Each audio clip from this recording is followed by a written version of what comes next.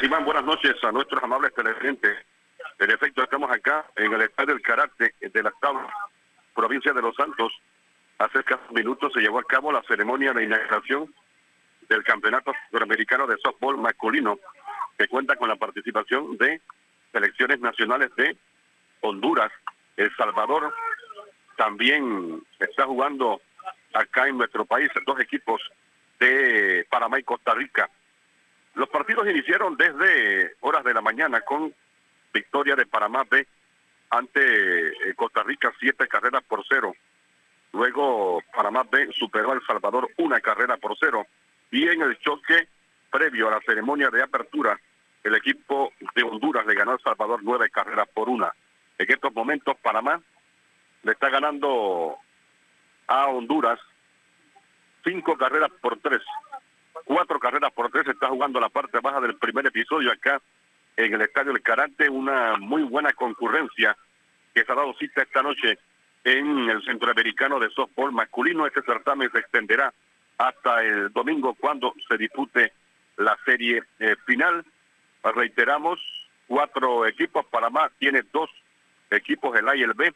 Panamá que está llevando a cabo este tipo de certámenes con miras a lo que serán los Juegos Centroamericanos y del Caribe del 2022.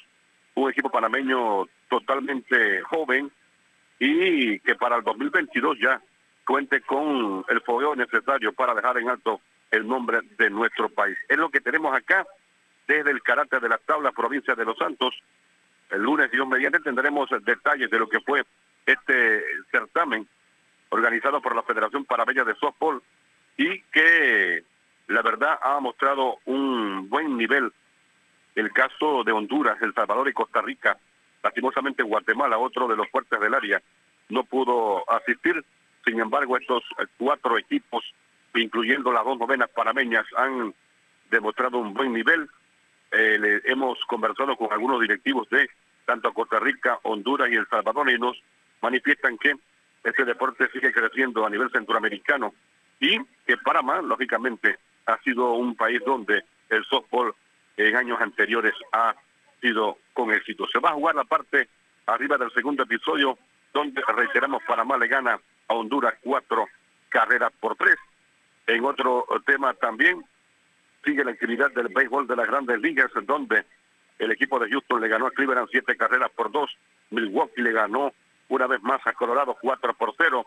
Y hoy también inician serie Yankees, Boston y también jugarán los Dodgers de Los Ángeles ante los Bravos de Atlanta. Es todo desde acá, desde el Karate de la Tabla, provincia de Los Santos, con la cobertura del Campeonato Centroamericano de Softball masculino. Siga usted, Iván, adelante.